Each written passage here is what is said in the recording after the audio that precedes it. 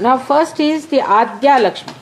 Adya is the one who is the primordial Laxmi. Now, as I told you about that, she came out of the sea.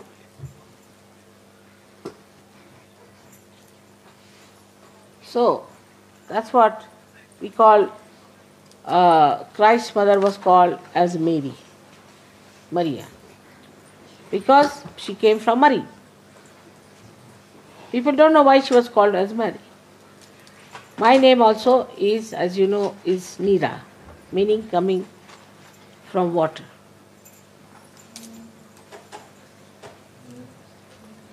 Then the second one is Vidya Laxmi. She is the one who teaches you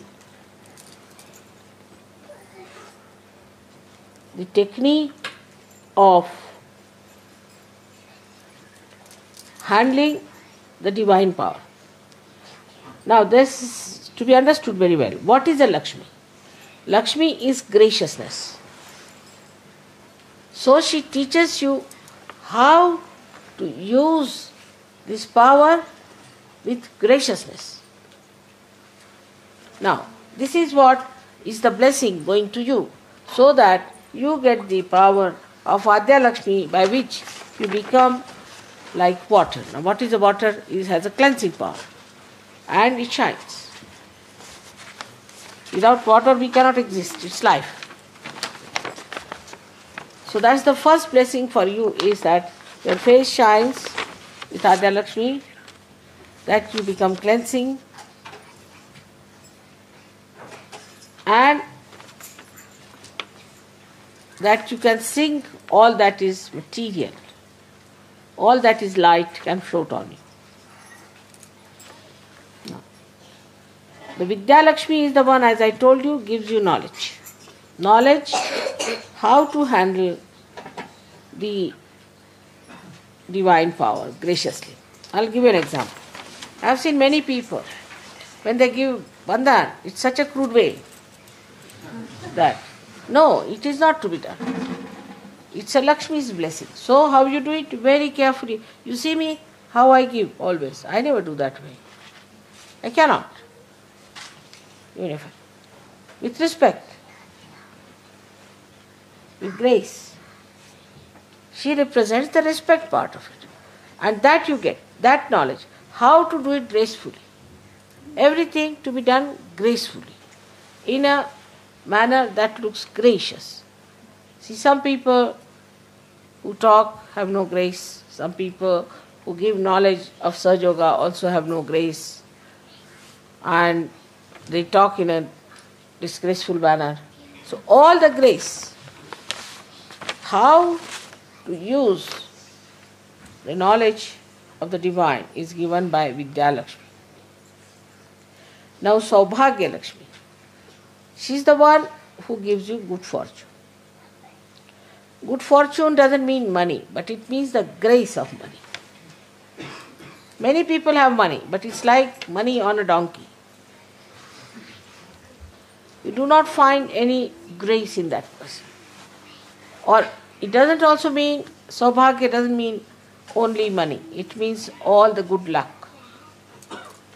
All the good luck in everything in a very gracious manner it gives. To you the blessing, so that you also are blessed, as well as those people who will meet you will be blessed with Saubhagya. Amrita Laxmi.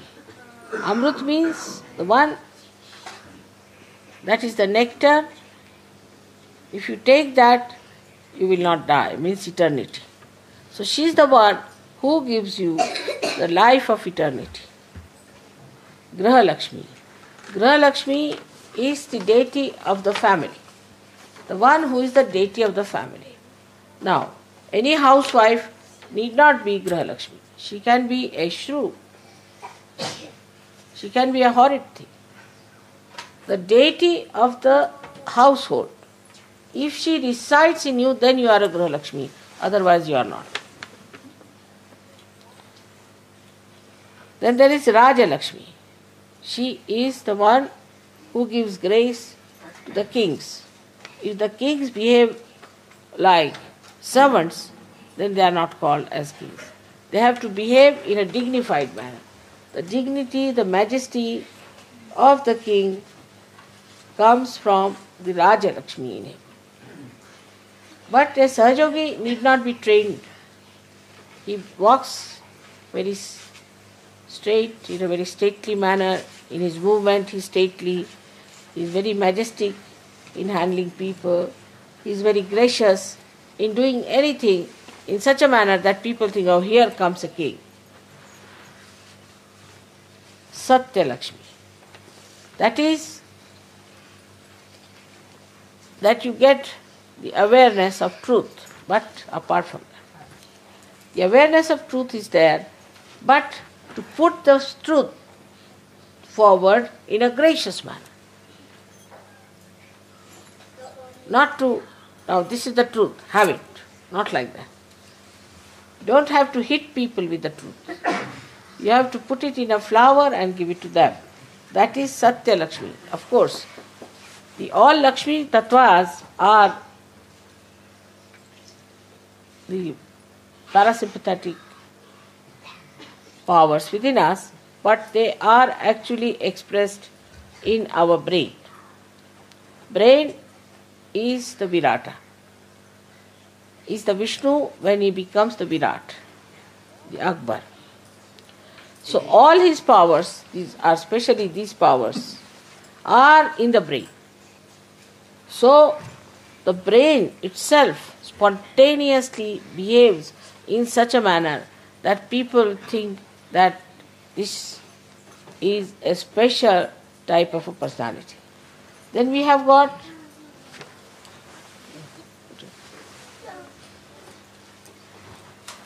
Bhogya Laxmi, by which you know how to enjoy.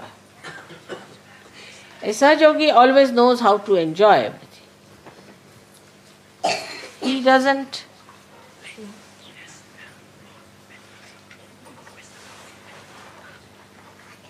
the Sahajayogi is never worried type. Anything he can enjoy. Once we climbed a very steep place called Palitana. It was about 6 miles, about like that, as if walking for 6 miles. Climbed up. I reached there. I saw the beautiful carvings. I was not tired at all when I saw the carving.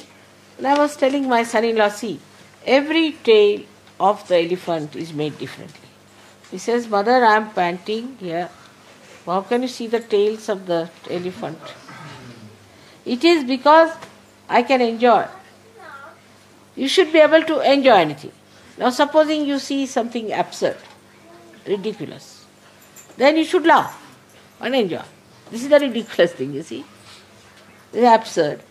But one should not get angry with somebody because somebody is absurd or funny, but should make it enjoyable. So that is the greatest, I think one of the greatest blessings, that she gives you the power to enjoy things. Otherwise, whatever you may try, people don't enjoy anything because they have become so ego-oriented that nothing goes into their heads. They have to be tickled here with the electrode. Yoga Laxmi, the one who gives you yoga. That power is within you.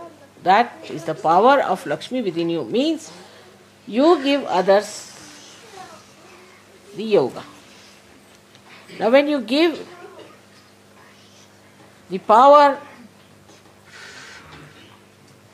of yoga to others, when you use your power of yoga, then you don't behave like a monkey or a donkey or a horse, but you do it with grace. Do it in such a manner that it is very gracious. That is what you call, Sanskrit में भद्रता को कोई शब्द है क्या English में? भद्रता.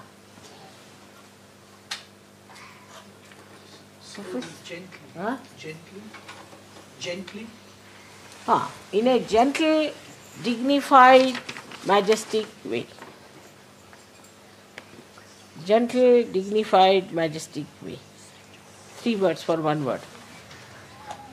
So, this is what it is. And now when you have sung it in this manner, this power has been bestowed upon you. Now, even if you want, you cannot behave indecently. You are fixed. All right. Thank you very much.